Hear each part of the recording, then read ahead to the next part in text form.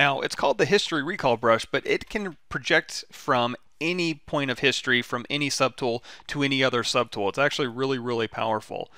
For example, if we take this head and we just clone it off, so now we have two versions of our head. And just to make this a little bit more obvious, we have head over here, and for head 1, I'm going to rename this to head crazy, and let's just go nuts on this thing.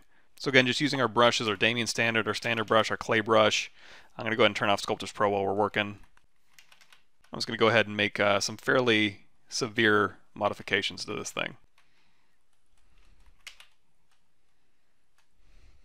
So we got a little bit of a Mr. Mixelplix thing going on here. So we have this head right here, and in fact for this head, we can revert back to our original anime head. And how I'm going to do this, I'm going to go with the head crazy. I'm going to go all the way back to, you know what, let's just go back to where, you know, he was just kind of soft. I'm going to hold down Control and tap. That's going to remark this history.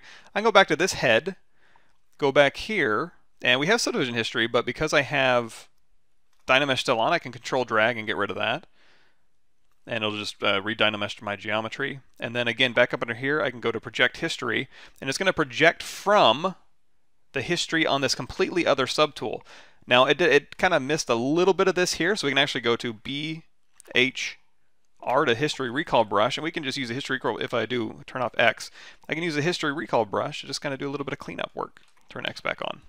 So now again, two completely different subtools. And if we go back to this one has all the history. I didn't need to stay on that. I held down Control and click that to set the history point, but I can go back and I have all my undos back. So I can go back to this clean head, again, BHR, History Recall Brush, and I can grab, turn off X to go out of X symmetry. I can go through here, and if I mark this now, Control tap this point in history, I can go back to this other subtool, and I can just go through and start grabbing history from here. Now, if I turn on X symmetry and I start grabbing, it's going to tell you you can't use it. And again, I promised I was going to show you why. But if you wanted to, just to kind of finish this thought, if you go through here, you can actually grab different parts from different models you have. In fact, let's go up here to Load Tool. I'm going to grab just a random head I have in here. I'm going to hold down Shift and turn off all the eyeballs so we just have this head. Now I do want to make sure that this head right here is in the same space. So if I go to Head Crazy here, and we append that commander head, it's not too terrible, but I can select that commander head here. We'll go into Transparent. I'm going to hit W to go into Gizmo mode. I'm going to go to Unmask Mesh Center, turn off X Symmetry, tap by tapping X, go to Unmask Mesh Center, and then turn X back on, and now I can, let's turn off Perspective here.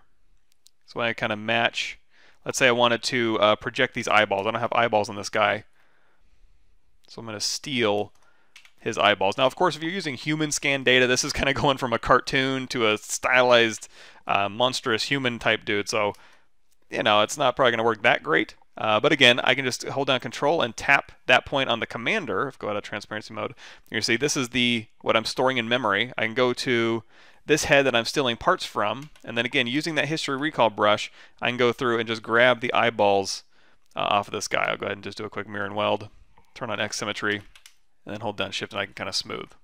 That actually worked better than I thought it was going to.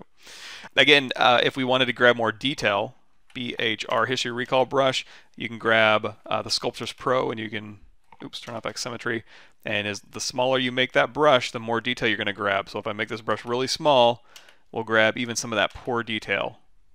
Or you can subdivide your model. So again, we'll do another quick mirror and weld. Hit X to go back into X symmetry here, turn off Sculptors Pro, and we'll go ahead and smooth these transitions out a little bit. I'll re-Dynamesh here. And we'll go through and kind of integrate these a little bit better. There we go. Beautiful.